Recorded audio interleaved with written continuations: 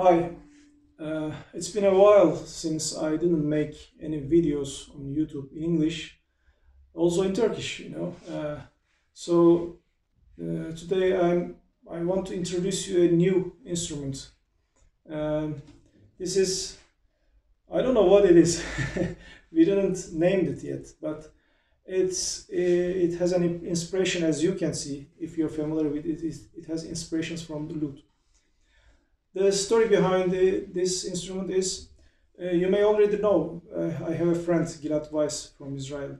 He is an excellent guitar player, fretless guitar player, kopuz, orsaz, lute, and many other string instruments. He plays these saz. And I made quite a few instruments for him. So I think, I don't know, maybe for 2 years he started to play lute. You may already know the European lute. It kind of looks like these kind of strings, like kind of wood body but smaller neck and different type of playing style. So last year when we met with Gilad, he wanted me to make a new orsaz, but he wants something different. At first we talked about making 8 strings. Then I don't know how, but it eventually became a 13-string instrument. I don't know if this was a trap from Gilad for me, but and I started building this saz I think 2 months ago, and a few days ago I finished it. If you are already familiar with orsaz and Arkanor, or if you watched my other videos, this is the first 6 strings is basically an orsaz. The tuning is La, Re, Do, La, Mi, Sol. And then it goes like a scale. Re, Do, Si, La, Sol, Fa, Mi. So it's basically an orsaz with additional bass strings. So when you play a melody with these strings, with the first strings, you can accompany it with these bass strings, and you may create a bass line. The main idea is this. I made the instrument out of blue without any design, so it came on the way. The neck is very white, so when you make this white neck, it becomes heavier. In order to lighten it up, I tried to make some tricks. I carved some grooves in the neck. You cannot see it; it's inside. I carved them with a hand router. Also, you see these 3 strings are on the air.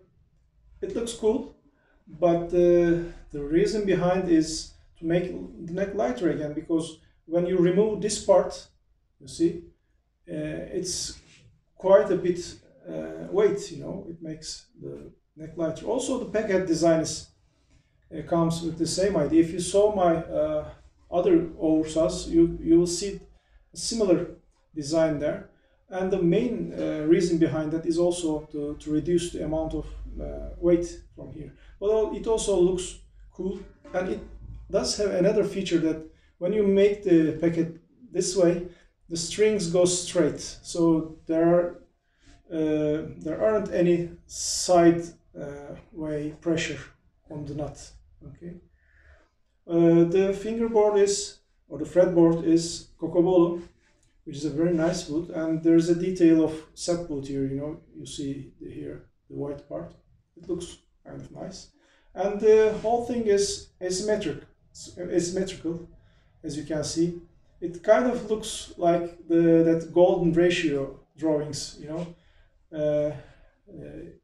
Since I didn't design it on the paper, or on the computer, I didn't know it will came out like this, but I liked it very much. It looks kind of cool. It's a unique thing. The body is made out of strips, and the neck is made out of, I don't know, maybe 4 or 5 pieces of wood. I glued them together. This way it becomes much stronger. And I cannot play it, of course. It needs quite a bit of work to understand the instrument, to adapt the playing style. But I want to play a little bit just to give an idea for you how it sounds.